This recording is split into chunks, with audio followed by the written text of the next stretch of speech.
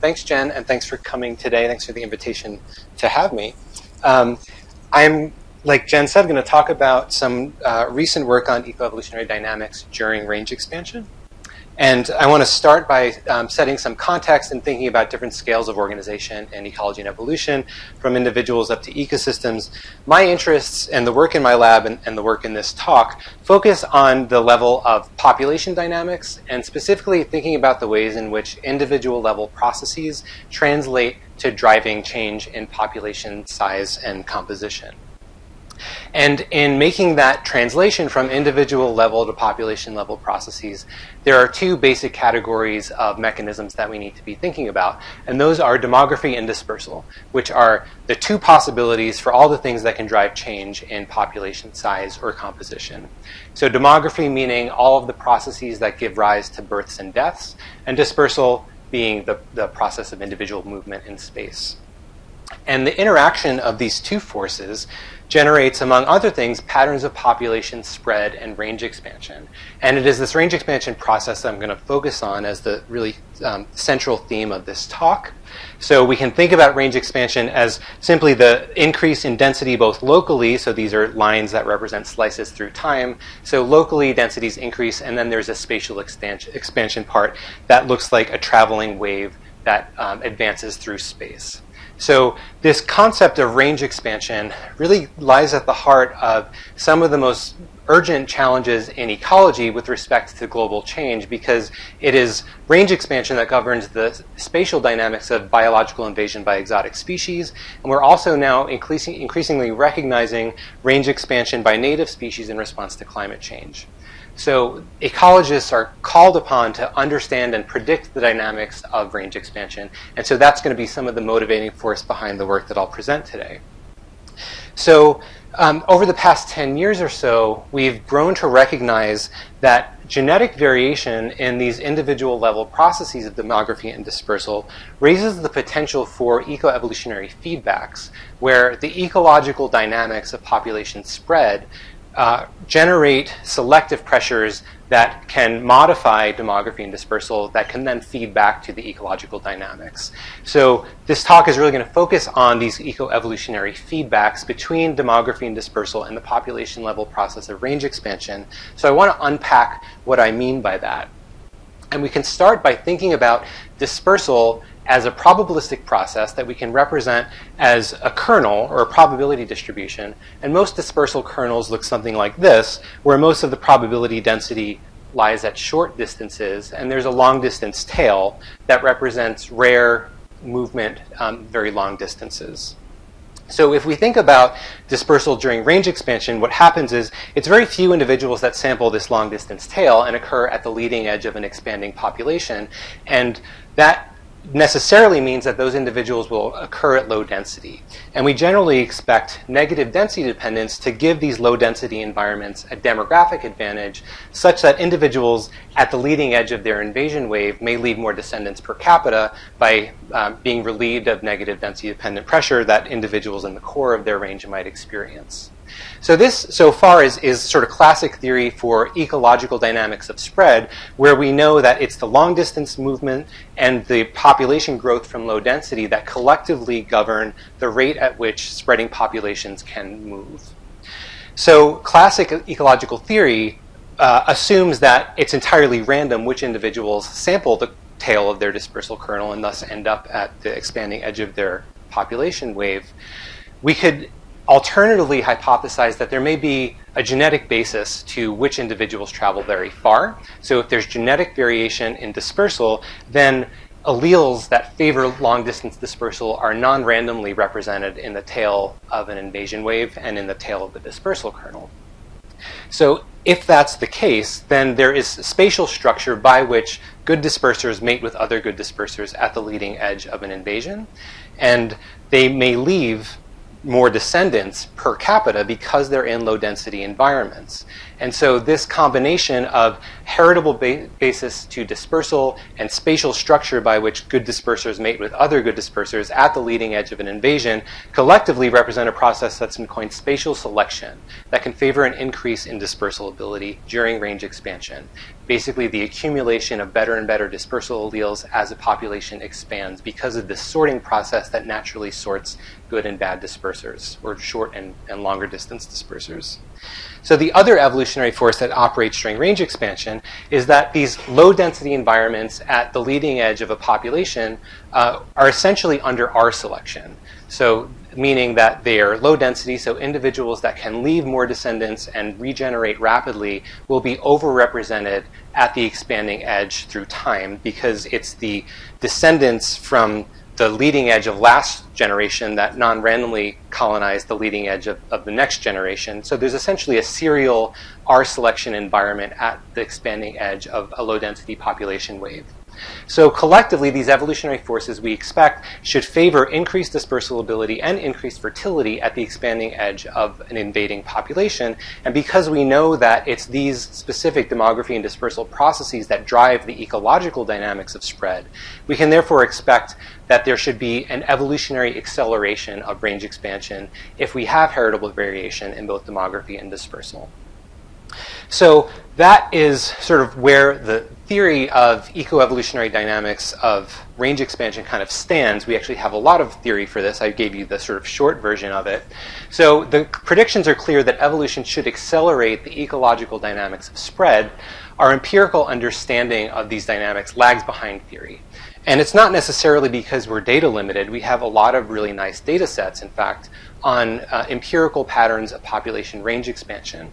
The hard part is identifying the contributions of these evolutionary mechanisms to the ecological dynamics. And that's true even in cases where these evolutionary mechanisms are implicated. So the cane toad invasion of Australia is probably the best example, where we know that the leading edge cane toads have longer legs and greater dispersal ability. That is sort of a smoking gun that these evolutionary processes may be important for spread dynamics, but we can't retroactively say how much evolution contributed to patterns of spread from data sets like these. So it's that limitation that motivates our work in a laboratory system. And here's the part of the talk where I try to convince you that I'm actually a field biologist, but the entirety of what I'll tell you about today comes from a laboratory system that we work on specifically because it allows us to, it gives us a tractable context in which to study spatial expansion processes that are very difficult to study in the field. So the system is this bean beetle, which is a pest on beans, and that them being pests are actually convenient for us because it means that they're very easy to take care of. So these are beetles that lay eggs on beans. Eggs develop inside of beans. The adults pop out after a couple of weeks of development, lay eggs for the next generation, and die. So it's a short life cycle of about a month. It's a very well-contained system where we don't have to give them any other resources other than beans. They get all their water and all their micronutrients from beans. Really, really nice, weedy kind of beetle. So this is the organism that we work with, and we give them a spatial context to invade to study the dynamics of their population expansion. And we do that in this intentionally contrived and abstracted setup where we have local habitat patches which consist of petri dishes filled with beans, and we allow beetles to spread through these dishes. So it's clearly an intentional simplification of range expansion that we know happens in nature, but the core elements of demography, local birth-death processes that happen within patches, and then spatial redistribution among patches allows us to distill this very complicated process to its very fundamental ingredients. And to bring this system to life a little better, we'll see I have a video that may or may not work. Is that going to go? Oh, my computer wants to restart. Oh no, there it is. Let's see if this works.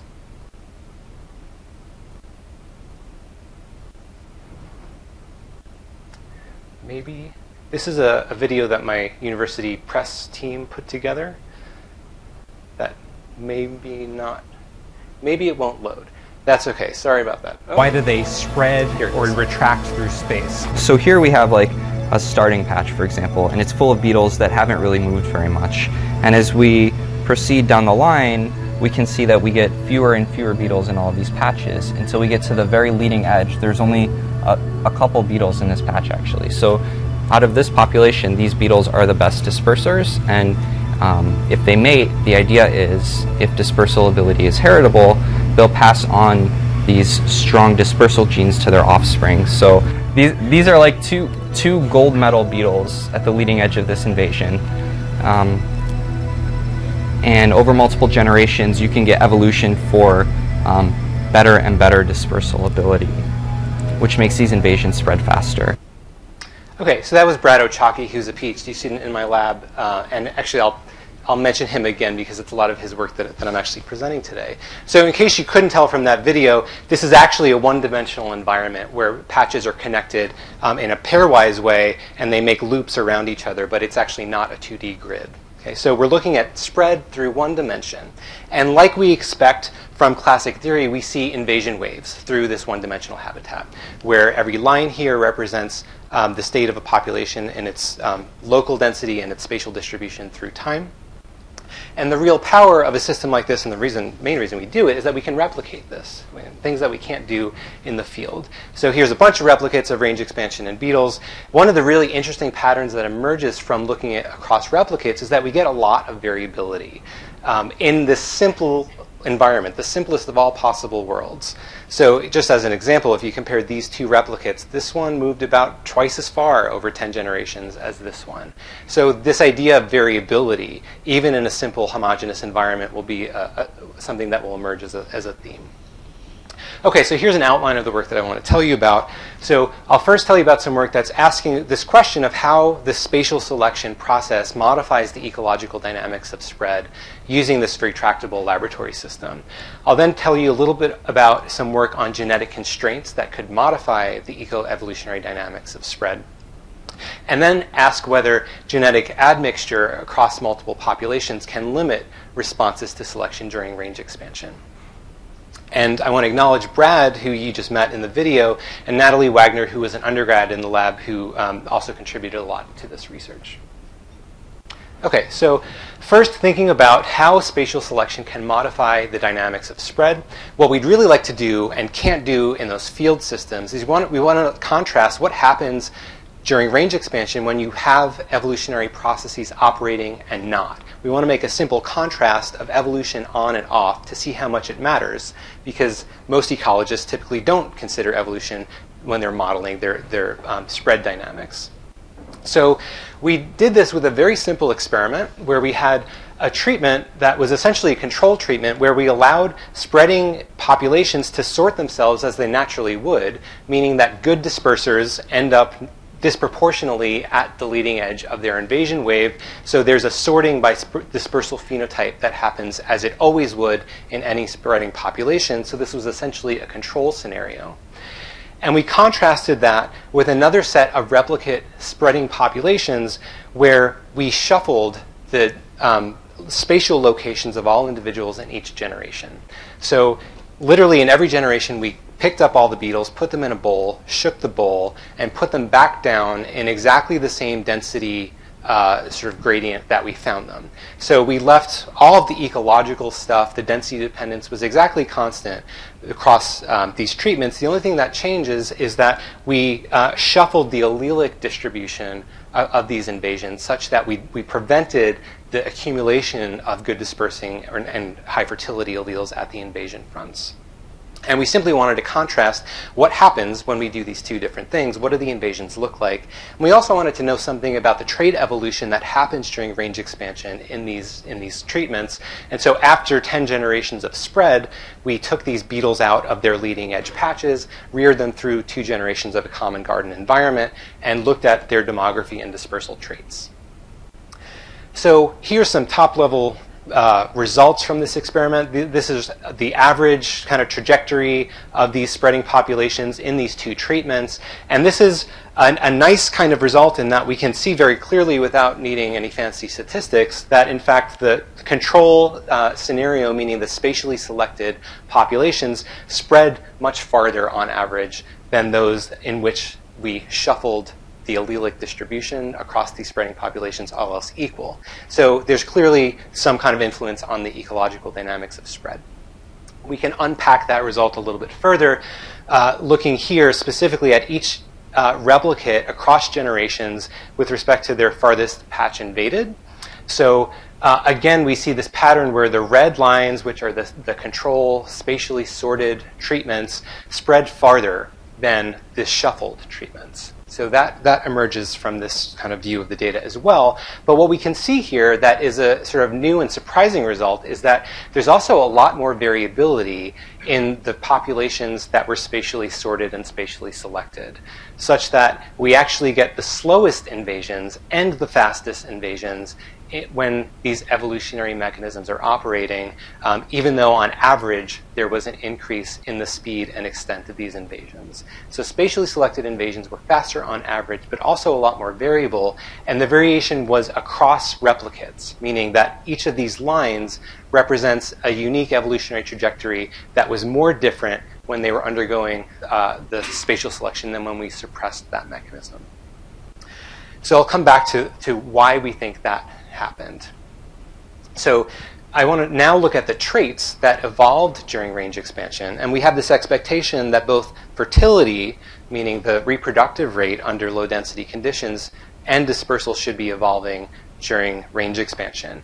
We found no evidence that fertility evolved during range expansion. So these are results from rearing beetles through a few generations of a common garden environment after range expansion, and there's no difference between our treatments in their reproductive output. So fertility did not evolve during this experiment, so that can't explain why we see these faster invasions with evolutionary mechanisms operating. Dispersal did evolve, and we think it was dispersal that can explain why we saw the ecological patterns that we did. So I'm showing dispersal data in two ways. With raw data are represented in histograms, which are these bars, and then the same data are also represented as these cumulative distribution functions. And the main thing that I want you to take away from this is that the spatially selected populations have a longer tail to their dispersal kernels, which corresponds to a slower rise in the cumulative distribution function. Okay? So this, again, came out of a common garden environment a few generations after the experiment ended. So the descendants of these spatially selected invasions did have longer tailed dispersal kernels. They traveled farther. They also had greater variability in their dispersal kernels. And this is a result that you do need statistics to get. But maybe you can see that these red lines, which correspond to the spatial selection treatment, are more variable in the shape of the dispersal kernel, where we do get longer tails on average in the red lines than the blue lines, but there's also more heterogeneity across the replicates when we had spatial selection operating. Okay, so dispersal was also greater on average and also more variable, which we think explains the population level results. So then the question is, well, why is there all this variability, and what could be generating all of this extra noise when evolutionary mechanisms are operating? So our best interpretation of this invokes the mechanism of gene surfing, which is a term that's been coined in the population genetics literature for some time now. The idea is that in a spreading population, alleles that are initially present at the very leading edge of an expanding population have priority and can go to fixation as the population spreads through totally neutral processes. So it's essentially a spatial analog to genetic drift, and it's a consequence that invasions are characterized by serial founder events, where every generation it's rare individuals that were at the leading edge of the last generation's wave that colonizes the new generation's wave. So through time, that can lead to the fixation of alleles through completely stochastic processes. So that would tend to be a variance generating mechanism, because every realization of range expansion would be a little different, where there would be a little different set of alleles that would come to dominate every expanding population. So you might be thinking, well, isn't the entire point that it is non-random which alleles are present at the leading edge of an expansion? Shouldn't it always be the good dispersing alleles that are there? And so, yes, I think that's true, but that process is not perfect. There's noise in that process, and there's also recombination, which is going to be moving alleles around. So in total, we think that we're seeing essentially a tension between the directional and variance reducing forces of spatial selection, which would always be favoring better dispersal, and reducing variance. That's balanced against the stochastic and variance generating force of gene surfing. Just like there's always a tension between genetic drift and selection in any small population, we think that's essentially what's going on here, such that the outcome is, on average, greater speeds and greater dispersal ability, but with amplified noise because of this extra variance generating force, which would have also been suppressed when we applied our shuffle treatment. So this result is sort of exciting in the context of what has become a sort of cottage industry of the replication of range expansion, because it turns out that several groups independently sort of had the same idea to do more or less the same experiment, all within the past couple of years. So, and we're getting some consistent results across groups and some interesting differences across groups. So this is essentially the result that I just told you. The evolutionary mechanisms of spatial selection tend to increase invasion speed on average and also amplify variance on average, which means that we might have less predictability in patterns of spread when these evolutionary mechanisms are operating, as they presumably always are in natural populations. I could have given essentially the same talk with a different beetle, which was this group led by Topher Weiss-Lehmann et al. They worked with flower beetles, did essentially the same exact experiment, and got essentially the same exact results. We only learned of each other after the experiments were done, which was an interesting experience, but it all worked out well, and these papers are actually published side by side specifically because they're so dramatically similar. There's also similar studies using spider mites, which is this group based in the Netherlands, and then our own Jen Williams had a nice study with Arabidopsis, all of which found this consistent evolutionary acceleration during range expansion. But there were contrasting effects on variance. In the spider mite study, there was actually no effect of evolution on variance, only an increase in the mean. Jen found a reduction in variability while finding an increase in the mean. So the big puzzle is, why are we seeing these differences in the sort of qualitative effects of evolution? Well, first of all, there's certainly some consistency, and that's actually a really sort of nice validation, but we're also seeing these interesting contrasting differences across studies. So one of the things that Jen and I are working on, which is our Canada collaboration, is trying to figure out why we're getting differences in the evolutionary effects on variance and predictability of range expansion. And we should have an answer like lunchtime tomorrow, maybe. So check back in with us and we'll see what we've come up with. Okay, so I want to move forward in thinking about genetic constraints on demography and dispersal traits, and the ways in which genetic constraints might have influenced the specific outcomes in our experiment, but also more generally how these constraints might modify the dynamics of range expansion. So this is motivated in particular by the results that I showed you a few moments ago, where we found evolved increases in dispersal ability during range expansion, but we actually found no evolved changes in fertility, which was in contrast to what we had predicted and what is generally predicted by theory. So we'd like to know what's going on there and what are the mechanisms that might be constraining evolutionary responses. And there's some obvious evolutionary constraints in thinking about both the genetic variation and the covariation in the traits underlying range expansion, demography, and dispersal. So I want to think about defining a trait space given by dispersal and reproductive rate. And we can first of all recognize that different combinations of these traits should translate to different ecological patterns of spread, such that the fastest range expansion should occur at high dispersal ability and high reproductive rate. So the constraints that I'm talking about are basically about, well, first of all, is there sufficient genetic variation in these traits to get an evolutionary response, a phenotypic response to selection? So one hypothesis for our specific result is that perhaps we just had more genetic variation in dispersal ability than we had in reproductive rate, which would look something like this. So genetic variation is one obvious limiting factor and constraint on evolution. But covariation can also matter, and specifically the genetic correlations, things that arise from epistasis and pleiotropy and linkage. We know that genetic correlations can modify evolutionary outcomes relative to what we might expect if traits are evolving independently. So to what extent could that matter here? Well, we could have negative genetic correlations between demography and dispersal traits, which might mean that that selection would essentially be operating along this axis of variability, which would make these fastest invasion phenotypes relatively inaccessible to selection. That might also modify the extent to which one evolves at the expense of the other.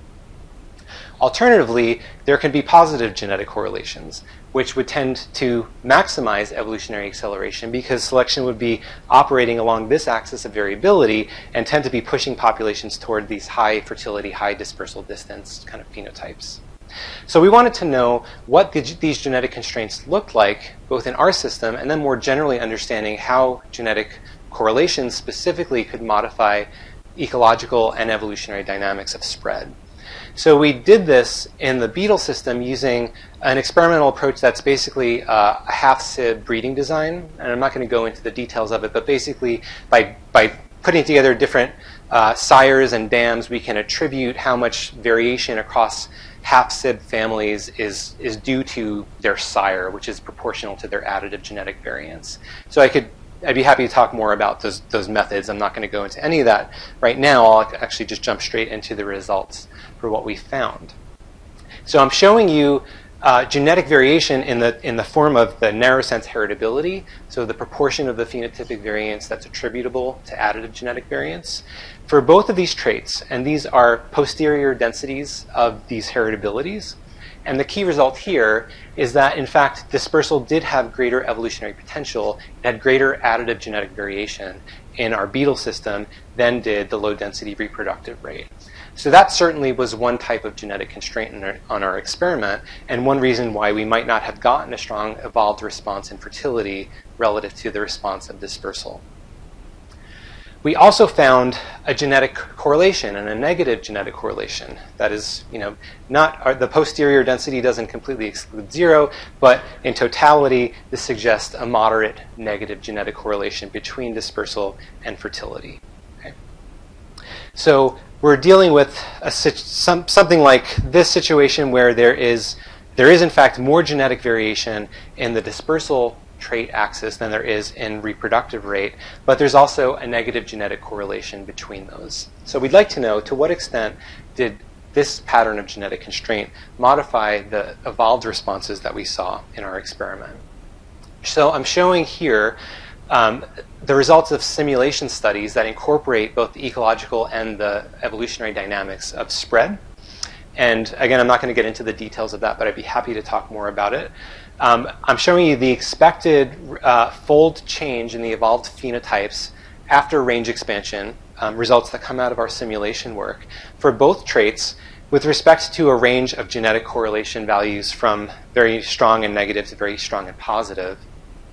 And the vertical line here represents the point estimate from our empirical system, which is a negative correlation between these traits. So the first thing to notice is that dispersal has, like we expect, a greater evolutionary potential. There's an expected greater phenotypic change during range expansion in the dispersal trait than there is in reproduction. And that's reflective of the greater genetic variance in that trait. But the other thing that we see is that the genetic correlation does matter, and it matters particularly for the reproductive rate. So at our observed genetic correlation, we expect about no change in reproductive rate, and we expect about a 30 to 40% increase in dispersal. And that lines up very nicely with the results that we actually got. Had we had no correlation, or especially a positive correlation, we would have expected a greater evolved change in the reproductive rate. So the genetic constraints do play a role in the phenotypic change that we documented. And then we wanted to know more about, well, what are the ecological dynamics at the population level that would result from that? So these are results showing the expected invasion outcomes in terms of extent and the variability of the invasion extent or the invasion speed, again with respect to variation in the genetic correlation. So these blue lines are essentially controls that we built into the simulations that turn off any potential for evolution. So they are controls in a sense that evolution cannot operate, and so therefore genetic correlations don't matter. So that just tells us that the simulations are working as we want them to. So what we can see is that there's greater invasion speed and greater invasion variability under positive genetic correlations relative to negative genetic correlations. We can also see that even very strong negative correlations, which would be a very strong evolutionary constraint, do not suppress the overall effect of evolution on the dynamics of spread. We still get faster invasions and we still get more variable invasions, even with a very strong negative genetic correlation between those traits. Okay. That's true for the beetle system, and I'm showing you these results that are based on beetle parameters, but it's also true more generally. So in thinking about why we get these outcomes at the population level, some of this is intuitive. So we do get greater speeds at positive correlations, probably because we're accessing these fast invasion phenotypes under a positive correlation scenario. So selection is pushing populations in this direction, which will accelerate things.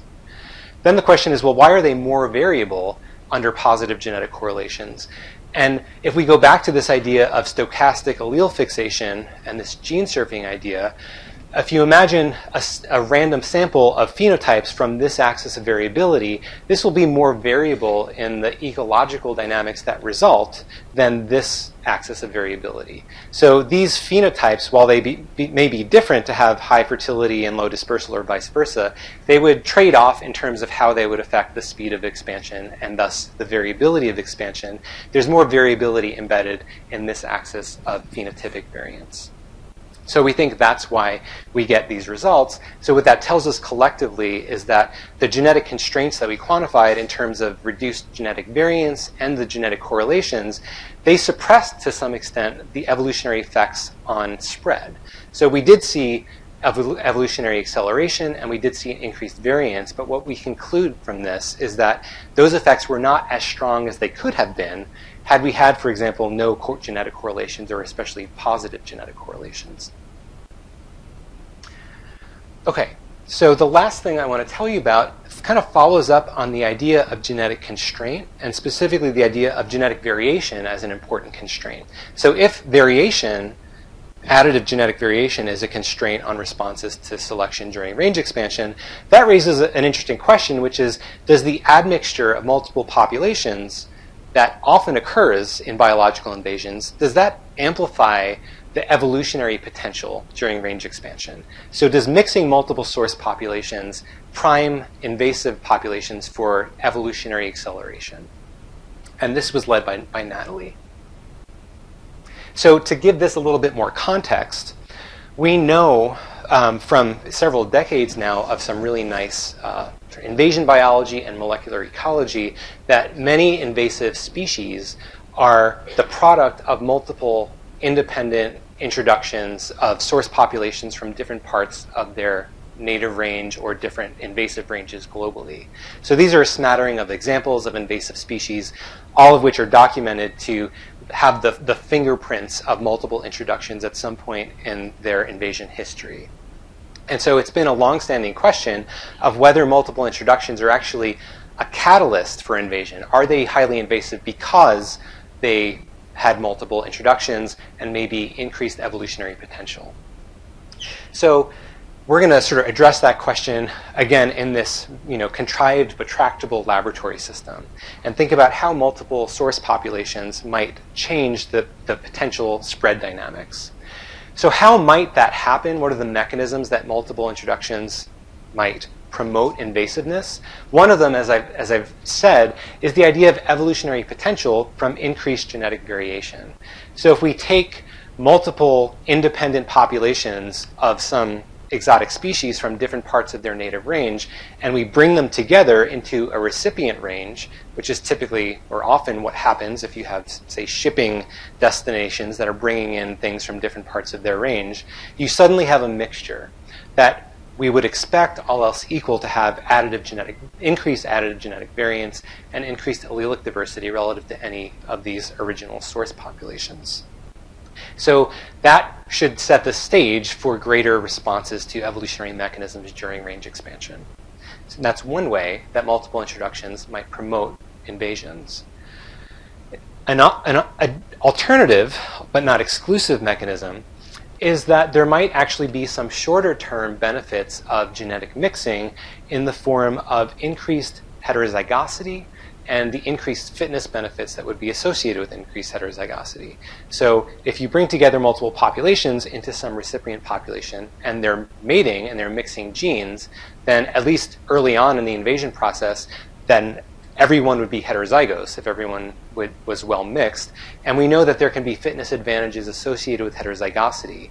That in itself might be an advantage of mixing multiple source populations.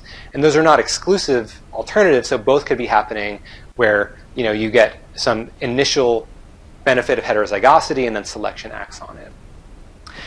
But if we sort of assume all else equal and think about these two different predictions, then we would expect different ecological dynamics to result from these two pathways by which mixture might promote invasions. So if it's about the increased evolutionary potential that comes from mixing multiple source populations, then we would expect, if we were to track the spatial extent of an invasion through time, we would expect that mixture populations, or with those with multiple sources, would eventually start accelerating beyond the trajectories of single source invasions if selection and the selection for increased dispersal or reproductive rate would be driving the benefits of admixture. In which case, we might expect that the invasion speeds, which would be basically the slope of these relationships with respect to time, that speeds should diverge between multi-source and single-source invasions increasingly through time, under a strictly evolutionary benefit of increased genetic variation. Alternatively, if it's all about the benefits of heterozygosity and heterosis upon initial reproductive contact, we might expect a greater difference between multiple source or single source populations very early in the invasion process, right upon contact of multiple sources. And all else equal, if those back cross and everything kind of goes back to some equilibrium, we might converge back on similar invasion speeds, even though the multi-source invasion might have gained some head start that they keep some memory of. So differences in speed would arise early and then dissipate. So these are the two sort of qualitative outcomes that we wanted to evaluate to test which of these mechanisms might more strongly contribute to the effects of genetic mixture. And we did that again in this bean beetle system, taking advantage of multiple laboratory lines that we had available that come from all over this beetle's global distribution. And as I mentioned, it is a stored grain pest, so it is found, for better or worse, all over the world. So this is a tree of neutral genetic structure from about 10 independent populations of Callicebruchus maculatus. There are some other beetle species that are shown as outgroups on this tree. And what I didn't mention earlier is that the invasion experiments that I told you about were actually conducted with a global mixture of all these source populations. And we did that intentionally because we wanted to maximize the genetic variation that we were selecting on in those invasion experiments. But here we want to specifically isolate what's the role of mixing and how much mixing. So we did that with diversity manipulation experimental design, where we had treatments of monocultures, which were basically just each one of these source populations invading independently. And then we created mixtures with multiple levels of source diversity, so 2, 4, or 6 sources that were selected randomly from this pool. And so the goal here was to contrast not just monoculture and mixture invasions, but to also test for some dosage effect. Does it matter how many sources go into the mixture? If there is increased additive genetic variance when you put populations together, we might expect some dosage effect that bringing more populations into the mixture should have proportionally greater genetic variance and a greater evolutionary potential. So this was basically the experimental design that consisted of about 30 replicate invasions. And here were the main results. So we're looking at the extent of the invasions with respect to generation. And I've plotted individual replicates based on their source diversity, 1, 2, 4, or 6. And the main result here to notice is that mixture populations those in the redder and yellower colors traveled farther and faster than the single source populations. And the lines are actually statistical models that support a monoculture mixture contrast. So there was not a dosage effect. It's all about, did you mix things or did you not mix things? And if you mixed things, mixed invasions spread farther and faster over 6 generations. So that was one key result. And then we can ask when that difference first emerged. And so I'm showing you the estimates of invasion speed in these two groups at both the beginning and the end of the invasion process. So what we see here is that the difference in speed of mixture and monoculture invasions arose at the very start of the experiment. So actually when we first put all these populations together, where the mixture invasions had about twice the speed in that first generation of spread. So they moved 21 patches on average versus the 12 patches on average of monocultures. And by the end of the experiment, even though the mixtures were farther ahead, they were actually moving at approximately the same speed. So 22 patches per generation versus 20. So the differences in speed arose early and then dissipated. And that was consistent with the expectations that we would have had under the hypothesis that it's benefits of outcrossing and of heterosis that might promote some early advantage of genetic mixing. So that's what the population dynamics look like. We also want to know something about the traits that are responding to genetic mixture. And remember, we have two main classes of traits. We've got demography and dispersal to worry about. And for the sake of time, I'm just going to tell you that dispersal did not respond to genetic admixture. And in fact, the main story is in the demographic responses to mixing. And here's what that looked like. So I'm showing the per capita population growth rates with respect to the wave location of their invasions. So the idea here is that negative values are in the core of the wave, and they're under high, strong negative density dependence. Positive values are at the front of their waves, and they're at low population density. So in general, we expect positive trends here because that reflects the release from negative density dependence. The main result to notice is that we get a contrast, again, between monoculture invasions and multiple source invasions that is strongest in the first generation of spread. So there is an overall advantage to mixture invasions in their reproductive rates at the beginning of the experiment, and that advantage mostly disappeared by the end of the experiment, which is again lining up with the acceleration that we find at the very start, but then appears to dissipate. So we think that we've got a scenario like this, where there's some effective genetic admixture that is transient, meaning that there's a benefit that through time goes away, but because range expansion leaves a spatial memory, if you get an early head start, you stay ahead, all else equal, that leaves this lasting signature on patterns of spread. And there's a nice metaphor that comes from a paper by John Drake on a related topic, which is the catapult effect of heterosis in biological invasions, where early benefits of mixture, even if it's just some transient benefit of having lots of F1 hybrids or outcrossed individuals at the very beginning, that can have some lasting effect on, in this case, colonization success, and in our case, the spatial patterns of population expansion, again, because there is this memory of the initial stages of invasion, even many generations later.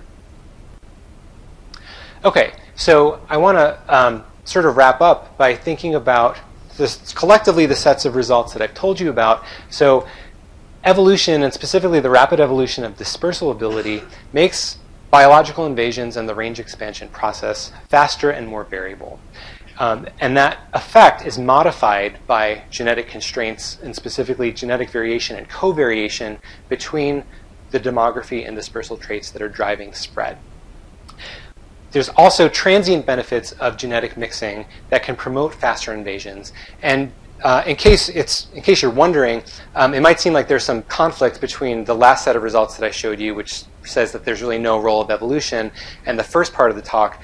It's not necessarily that evolution doesn't matter in those admixed populations, but we were specifically asking whether admixture increases evolutionary potential.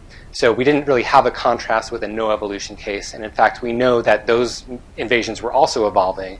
They just weren't evolving more when we mixed in more populations.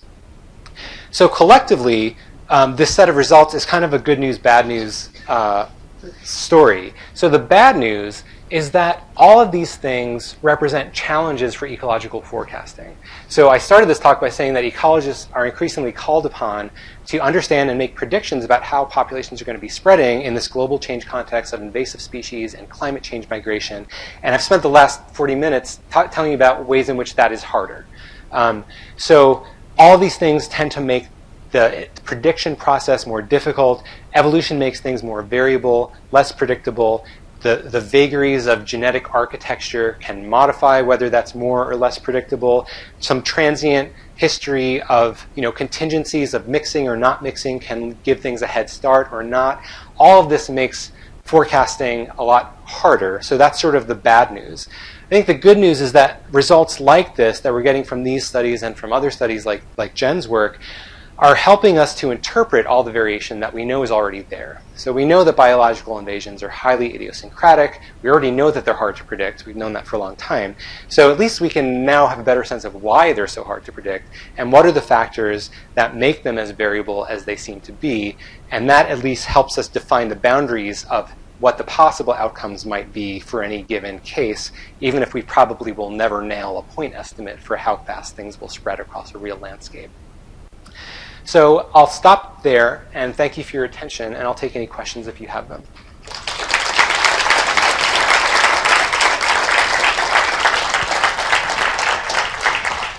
Yeah. Uh-huh.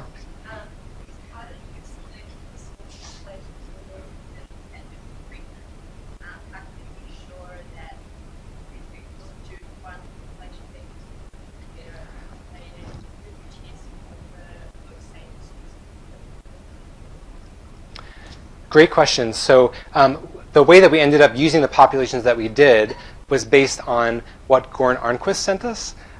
So these are beetles that he had maintained in his lab, and he very generously shared his beetles with us. And so that's what Goran had, and that's therefore what we used. So that's not a very satisfying response, but that is why we used the populations that we did. Although I did show intentionally that we know that there's some neutral genetic structure there, and we also know that there were some phenotypic differences that I didn't go into. But as to your question about how much of it is driven by maybe one really good invading population, I'm going to have another very unsatisfying answer to that. And the answer, of course, is I don't know. And it's because our design doesn't really allow us to test that because we do not replicate these monocultures.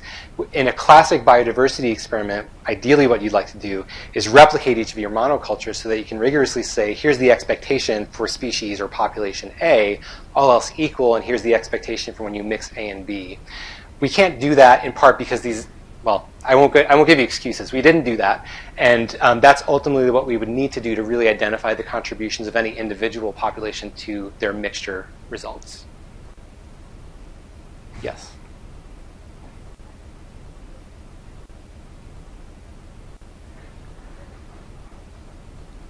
Yeah, we did. And so we wondered if we might get different results from mixing very unrelated populations to mixing very closely related populations. And there was actually no influence of genetic distance on the effects of mixture. Yes? You showed how you estimated the genetic correlation between demography and dispersal. You kind of showed this density plot. So it's kind of messy, but we just have about a degree. When I looked at that, it seemed like there was actually genetic variation among families for that correlation. And then you showed later that there are particular correlations that are actually kind of indications for the next, but maybe those families have more positive correlation or less negative. So that leads to the prediction that perhaps that correlation should itself involve in selection or evolutionary variation. Do you have any evidence of whether the start point and the end point was a difference? So thanks for the question. The first point I'll make is that the distribution of uncertainty here is exactly that. It's uncertainty. It's not necessarily genetic variation in this trait. It's just our ability to estimate it. But there very likely could be genetic variation in the correlation itself. And I've wondered a lot about that myself, of whether the genetic correlations could actually themselves evolve during spread and what that would do. We haven't tackled that because that kind of explodes in complexity, as you might imagine, at least in a simulation setting. But while I'm here, I was hoping to talk to some of the real quantitative geneticists about exactly that problem, to sort of intuit through the consequences of evolvability in genetic correlations itself. So I've completely punted the response to that question, but I don't know, and I think it's really interesting. Yeah. So, next talk. Your results about the effects of outcrossing, the rate of spread, changes over time, had a confusing element that maybe you can enlighten me on. So your model said that the outcrossed ones should spread faster and slow down, and the ones that aren't outcrossed have a steady rate. But your data actually showed that the outcrossed ones had a steady change early and late, and it was actually that the ones without outcrossing went slow at first and sped up. Yeah. Why would they have sped up more than the ones without? Thanks for the question. So I think the comment is basically, if you look at this picture and the lines in it, it looks very different from this picture, which is what the sort of conceptual summary of it. And it's a great observation. So basically, there's another part of the story that I haven't told you about, which is with regard to allele effects. So the result is that the reason why it looks the way that it does in the real data is that these mixture populations not only had the greater reproductive rates that I showed you, they were also more robust to allele effects, meaning that they were less likely to go extinct at low density than monoculture invasions. And that explains, I think, why they were basically, the mixture invasions were able to hit their long-term spreading speed from the get-go, whereas the monoculture invasions had to get over the hurdle of allele effects early in spread. And there's theory that shows that allele effects do this. It causes this lag from when you get started to when you hit your long-term spreading speed. So the reason why those pictures look different in short is because allele effects were stronger in monoculture invasions than they were in mixed invasions. It's a different mechanism of effect that I didn't tell you about, but good catch. Yeah.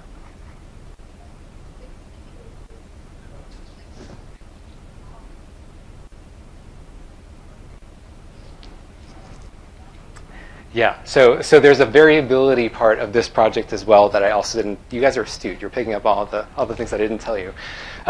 So the monocultures are more variable, and the reason why we think that is, and we really dug into this because reviewers pushed us hard about this, which is good.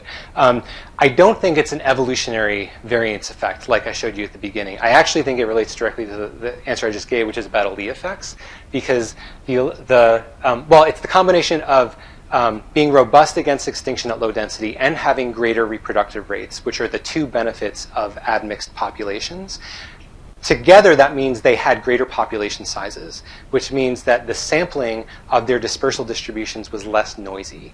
So we've done some simulation work to show that because mixed populations were able to sustain larger population sizes, especially early on in the invasion process, that made the entire invasion process less variable, because small populations would tend to have noisier sampling of dispersal kernels. And that result can actually explain, it does look like the variance is increasing later in the experiment, but it turns out that if you look at the coefficient of variation, it's early in the experiment that the variance in the monocultures really starts to explode, and we think that that's because of the smaller population sizes that they had relative to the mixed populations. So does that answer your question? Yeah.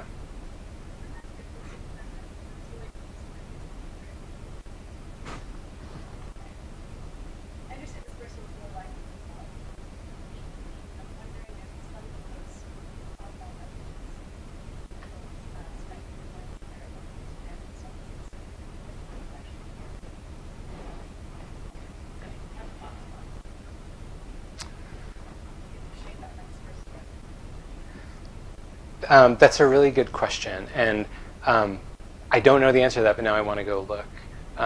So it's, given the negative correlation, it's actually plausible that they were slow because of lower fertility. Yeah, thanks for that. That's a good thought. Yeah.